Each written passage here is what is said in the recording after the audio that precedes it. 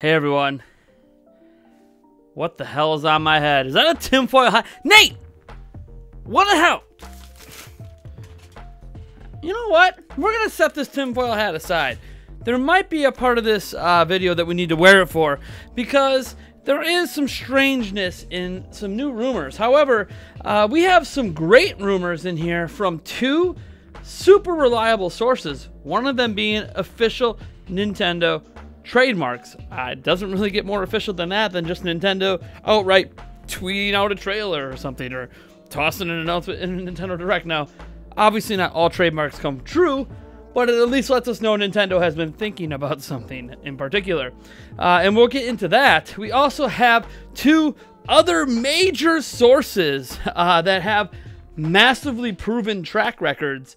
One of them that I'm literally going to show you proof and evidence of their track record, because it's been conveniently compiled, which is just great when you're actually someone like me and you're trying to fact check things, and then you have a nice compilation of it already ready to go.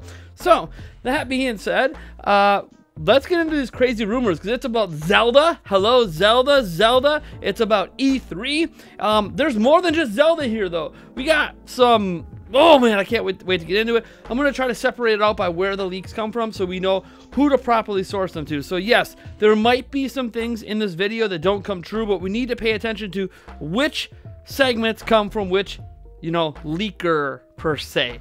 And that will obviously be something we'll be tracking, because there's so much information here. If the one person's wrong, despite being right on quite literally everything they've ever said, that's going to be pretty interesting. So before we get into it, I know, contain the hype for a moment. Just for a moment. I know you read the title. Just contain just stay here with me. I gotta tell you that we have a giveaway going on right now for $100 cash money, making it rain up in here. That's right, I'm trying to help out one of you lucky viewers this month. I know times are hard. I know despite vaccines and all the stuff being out there, COVID has ravaged many of us. I've been impacted at times, but I am able to thankfully afford to give one of you people $100. So to enter, all I really ask is that you be subscribed to the channel, but obviously if you go down into the description or pinned comment, you'll see ways to enter: liking videos. Actually, I don't even think liking videos is part of it, but commenting on videos, all that jazz. I really appreciate your guys' support. Obviously, we're on our road to 70K as well, so if you just like this video in general, hit that like button, hit that subscribe button, and let's get into these rumors. So I know what people want to know before we even get into this stuff, and this will let people know maybe right away if they want to just jump off the video and not give a shit about anything being said here. And that is, who are the sources? So the sources are Kelios FR and Samus Hunter, combined with obviously an actual trademark from Nintendo. Now, Kelios FR is technically known more for their Pokemon leaks, and yeah, they get some of it right. They also get some of it wrong. I would say their track record is spotty at best, but there has been correct leaks that have come from Kelios FR. That's why people still follow Kelios FR, which, if you didn't know, FR just French, they're French. But yeah, so we'll denote what's from Kelios. And then Samus Hunter is an interesting account. This isn't the first time I've heard of them. I've actually heard of Samus Hunter a couple other times. They are a Twitter account. But what's interesting about this Twitter account is there's nothing but correct information on it. Everything they've said, and the Twitter account hasn't been around for too long, maybe like 6 months, a year. Everything they have said has happened. All of it. They said things before we even knew.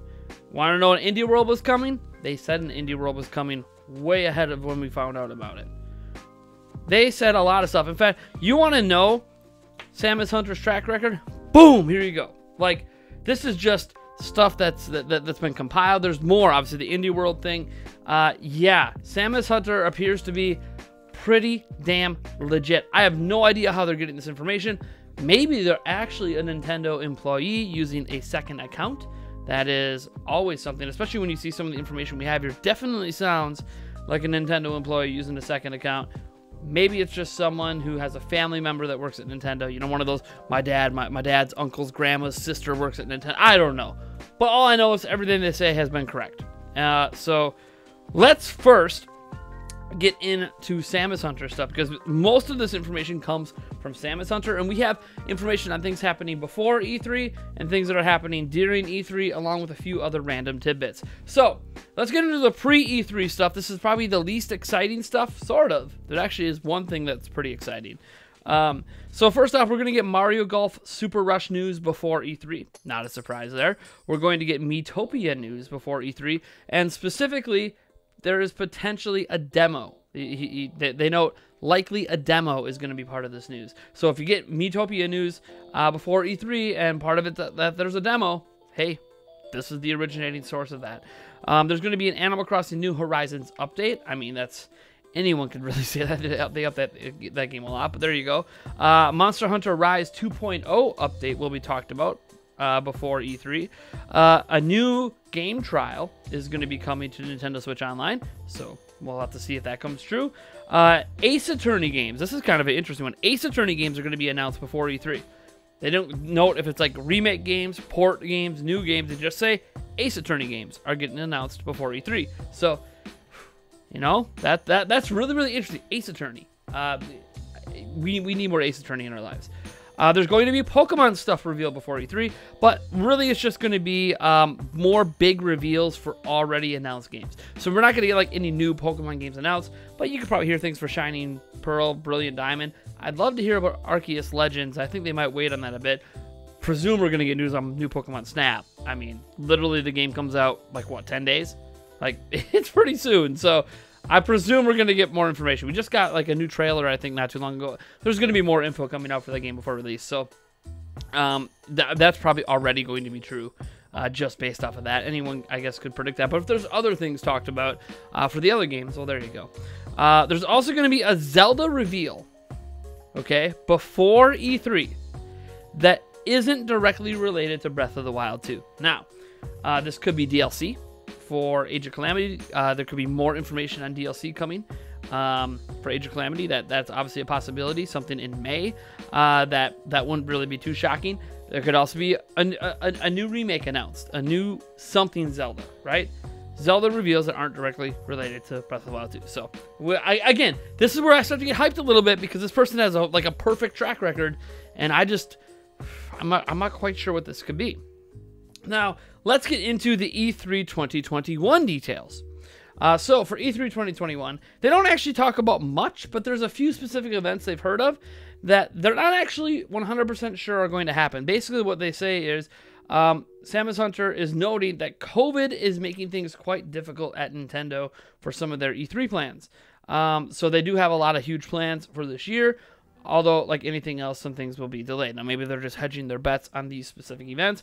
But he's basically saying, hey, if these events are happening, we'll find out in early May, likely around May 6th or so. If you go back to E3 2019, we found out about Nintendo's E3 plans on May 9th. So, I mean, that's right around the normal timing that Nintendo reveals plans for E3. And these plans are that there's going to be a couple tournaments happening at E3, which, I mean, feels kind of weird because there's no in-person event, but, you know, this is part of those COVID restrictions and trying to do online events and all that.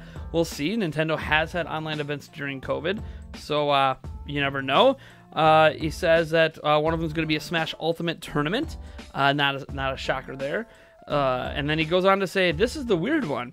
There's going to be a Splatoon 3 tournament, although he notes this might just be a Nintendo Treehouse tournament. So what he's saying here is that Splatoon 3 actually has most of its big things finished. Most of the gameplay elements are finished. There's probably some mapping out of different modes and different maps and all that, but there's probably at least one map done, which is, we saw that in the reveal trailer, and enough playable weapons and features to potentially have a playable version that Treehouse could be playing. And you might be going, but why the hell would they play Splatoon 3? Why? Well, apparently Splatoon 3 is going to be an early 2022 release, so January, February, March, April. Those are the months I basically consider early, because once you start getting to May, that's really close to the middle of the year. So, you know, January, February, March, April. somewhere in there is basically what he's saying is when we're going to get Splatoon 3. So that is why Splatoon 3 will be featured obviously at E3, and they would do it with a possible Nintendo Treehouse tournament, which I think could work. If they have enough employees willing to come in person specifically. Maybe it does work online. You know, I have no idea how fleshed out Splatoon 3 is at this point. But they did reveal that as the first game revealed for 2022, which makes you feel like maybe that is an early release in 2022. It looked really polished. So, again, though, we've only had one trailer, and we all know trailers can be misleading. He also notes that there's still going to be your typical Nintendo Treehouse events and a digital direct presentation, which, again, that's what Nintendo does at E3. Normally, yeah, in person, but hey, Nintendo's done this stuff digitally as well, so obviously they always do their digital direct now, no matter if E3 is in person or not. Usually Nintendo Treehouse is an in-person event. Maybe it will be in-person for Treehouse, like in their office, but we'll see. Nintendo Treehouse live for E3 is always a fun thing, featuring developers, deeper gameplay dives, sometimes even game reveals. So I really hope that they do continue that for E3 2021. All right, other random tidbits from Samus Hunter, and this is just kind of sort of outside of the scope of the other stuff. There are 2 Metroid games in the work, one being Metroid Prime 4 and one being a 2D Metroid. Now, it's notable 2D Metroid rumors have been floating around for, I don't know, a couple of years now. So, you know, I wouldn't say this is like an originating source on that. This is more like another person piling on already known rumors for a 2D Metroid, but they don't seem to be sure when these games will be announced. So there's that. Obviously, I mentioned this Splatoon 3 is an early 2022 game. Also, they know there are Fire Emblem remakes in the works. They are not obviously those Teleus games, and they noted this before that rumor on those Teleus remakes was proven fake. Well, not really fake, more like blown out of proportion. Because the originator person who did have a proven leak track record came out and said, I was just saying what I want to happen. I don't leak things anymore. So it's not like the leaker did anything wrong. They just didn't preface that they don't leak things anymore when they said this is just a personal opinion. They didn't state that in their original Reddit comments. So that's kind of why things got blown out of proportion there. And that was obviously turned out to be fake and fake news. Nintendo enthusiasts, thank you so much. They were able to get a hold of that person to verify that stuff. But this person says there are Fire Emblem remakes in the works. It's just not those games. So there you go. All right, that is actually the end of Samus Hunter stuff. Really, really cool things there. Now this is where we get into the trademark. This trademark caught me by surprise. It's actually something that happened last year, flew under the radar, but we're going to talk about it now because this might tie into some E3 stuff. Nintendo last year filed an Ocarina of Time trademark. Now, who cares, right? Nintendo renews trademarks all the time. Ocarina of Time already has 2 trademarks out there. They have the original trademark for Ocarina of Time, based on the N64. Then they also have the Ocarina of Time 3D trademark. Those are 2 separate trademark filings, and who cares? So they filed the trademark for Ocarina of Time. Who really gives a shit? Well, the thing is, this isn't re-upping a trademark. This isn't renewing a trademark. This is a brand new trademark. Filed on May 14th, 2020, set to expire on May 14th, 2030, because trademarks last 10 years. They filed a trademark for Ocarina of Time that's a new trademark that is independent of the N64 and Ocarina of Time 3D trademarks. What does this trademark mean? I have no idea. It doesn't provide any details other than games and merchandise. Okay, that's what every single Nintendo trademark says. So, last time they did this was Ocarina of Time 3D, which obviously ended up being like a remake of Ocarina of Time for 3DS. Are we getting another remake? Remember the last Zelda remake, whatever you want to call it, probably more of a remake than a remaster. I don't know. I haven't really dove enough into it to find out. It was Link's Awakening. Remember, they released Link's Awakening in 2019 on Switch. Here's the thing. They just called it Link's Awakening. They didn't call it Link's Awakening HD. They didn't call it Link's Awakening Remake. They didn't call it Link's Awakening Remaster. They just straight up called it Link's Awakening. If you did not know any better, you would swear it was a new Zelda game. But if you know your Zelda history, you know Link's Awakening was originally a Game Boy game, then a Game Boy Color version was made, and now obviously the Nintendo Switch remake. So, is it possible we are getting Ocarina of Time on Nintendo Switch for Zelda's 35th anniversary as a remake? Whether it's, I don't know, Resident Evil 2 style, Final Fantasy 7, you know, maybe like all those Unreal Engine remakes we have seen fans make out there. What if we get something like that and they literally don't call it HD like they've done in the past with Skyward Sword HD as an example? Because it's not HD in Ocarina of Time. It's a full-on remake. And who might be working on that? Well, we know Grezzo is working on something for Zelda. What if Grezzo was the one working on this remake? After all, Grezzo did the Link's Awakening remake. I don't know. I'm just throwing it out there. I don't know if Grezzo would be the one working on it. Maybe it's such a big game that only Nintendo would trust themselves to work on it. All I know is that this trademark exists. So, are we going to see anything this year? I have no idea. But, that's pretty hyped, right? It's pretty hyped. All right. The rest of this stuff is not based on trademarks. This next one comes from Kalios. Breath of the Wild 2 is going to have a major presence at E3 2021. I don't think that's too surprising. Obviously, AJ Nomu told us that we are going to hear about Breath of the Wild 2 later in 2021 when they announce Skyward Sword HD and obviously the Age of Calamity DLC. Is like, hey, we're going to talk about Breath of the Wild 2 just later this year. So E3 would obviously make a lot of sense. A lot of people feel like the game still might arrive this year. Some think maybe not until 2022. But I mean, who knows? Maybe it is going to arrive this year. Whether or not it arrives with the Switch Pro or not, that's obviously who really has any idea about Nintendo. But it is going to be very interesting to see them probably have a big blowout for Breath of the Wild 2 at E3. Now, if you actually consider what happened with prior Breath of the Wild, they revealed it at E3 2014. 2 years later at E3 2016, they literally made the entire E3 about Breath of the Wild. Now, there was a unique situation. There was Wii U failing as a platform, transitioning to Switch, a bunch of weird stuff happening for Nintendo at the time. It was a very weird period for Nintendo. But they killed it at E3 with one game. That one game potentially being one of the greatest games ever made. So, could they be repeating history? Revealed at 2019, massive blowout at 2021. I'm not saying the entire E3 will be about just Zelda this time, but especially since there's no in-person. But I think if there was in-person, I wouldn't be surprised if it was Breath of the Wild 2 themed. So, there you go. That is a thing. Beyond that, Kalios FR also said that we're going to get a Smash character reveal at E3 that's supposedly Zelda related. So, this to me feels like Zelda 35th anniversary news dropping during E3. And somehow a Smash character reveal, like a new Zelda character?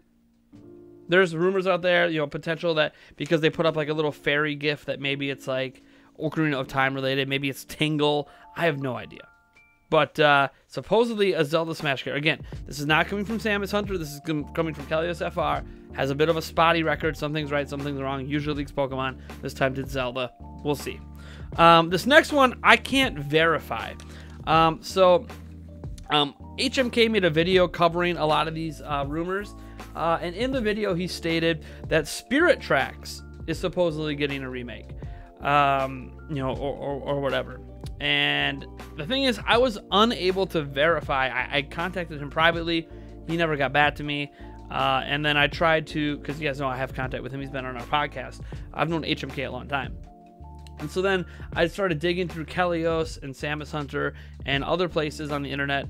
Could not find an actual source for these claims.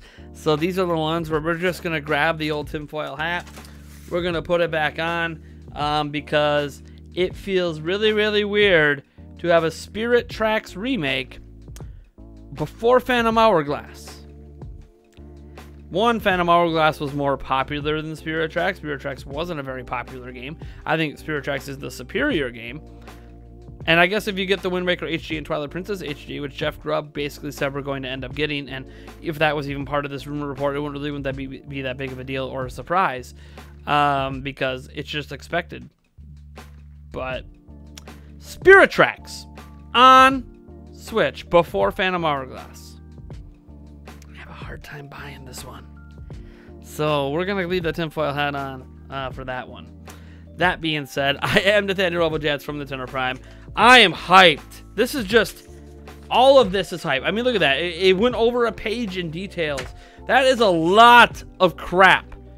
Did we just get E3 spoiled? Not exactly.